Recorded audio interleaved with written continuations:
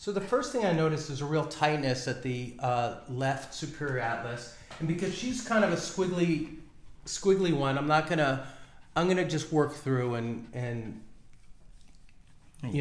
just work. So here I got it. Oh, I heard that crack. Yeah, that was a crack. Hey, nice one, Fluffernutter. I heard that.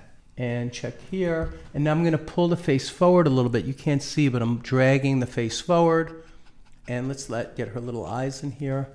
Oh, there you go. And there might be a little bit. So the jaw's out a little bit on the right. So I'm going to do a right TMJ. Okay. No, I missed it. Okay. Got it. There we go. There we go, sweetie. And you're good. I think that's all there is. Let me check the atlas gap again.